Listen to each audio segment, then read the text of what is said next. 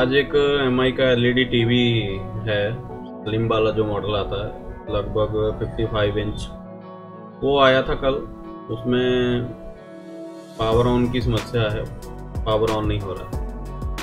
कल मैंने देखा था बोर्ड में से किसी मैकेनिक ने कंपोनेंट्स निकाले हुए हैं कुछ। चलिए आज देखते हैं, उसको रिपेयर करके देखते हैं।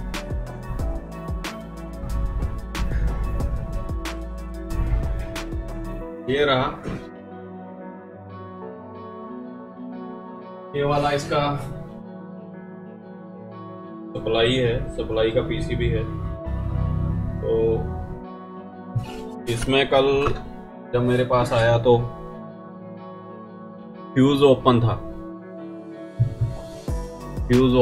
तो मैंने उसको थोड़ा चेक किया क्या प्रॉब्लम है क्या नहीं। तो ये जो आपका ड्राइवर आईसी है, ये थोड़ा थोड़ा हीट हो रहा था।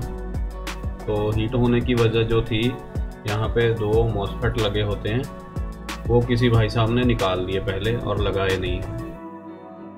तो चलिए हम कोशिश करते हैं, ये मॉसफेट लगा के चला के देखते हैं, अगर बात बन जाए।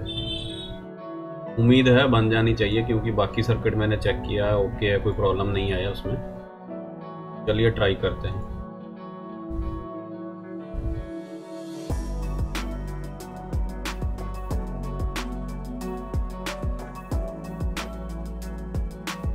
इसमें थोड़े हाई पावर के मॉसफेट लगते हैं,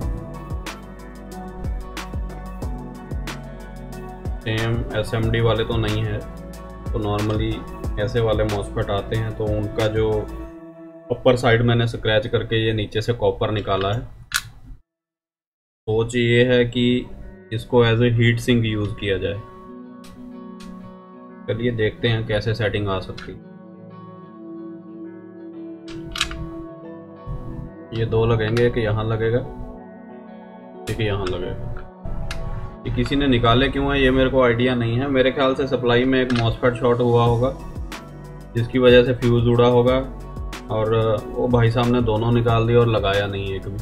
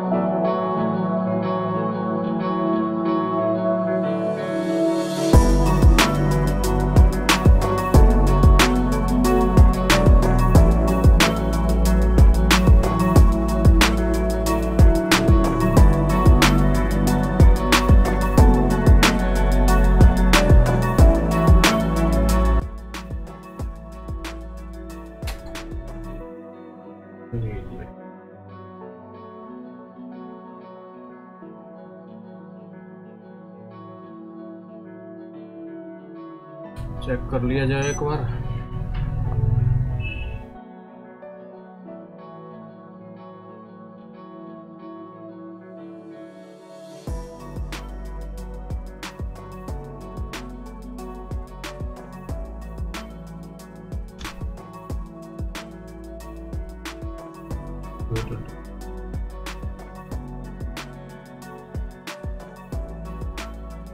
की रीडिंग आ रही है।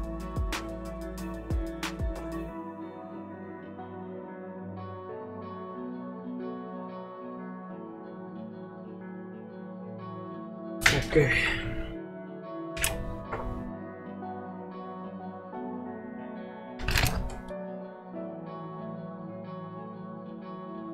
उम्मीद है चल जाएगा। ड्राइवर वगैरह कल मैंने चेक कर लिए थे।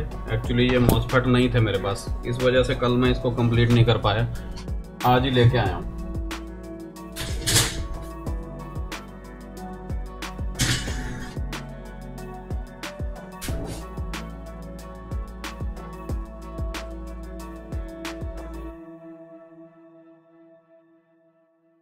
ये 2 मॉसफेट हमने नए लगाए।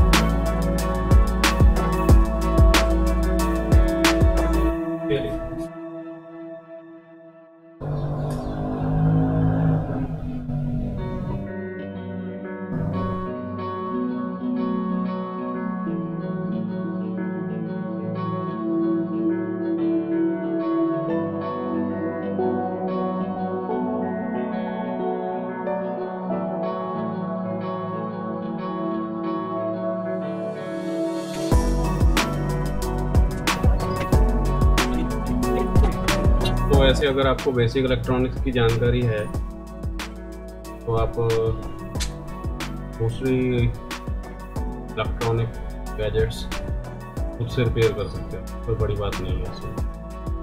चलिए ठीक है, वीडियोज़ यार शेयर और लाइक कर दिया करो, चैनल को सब्सक्राइब कर लो अगर आपको काम अच्छा लगे तो। Thank you.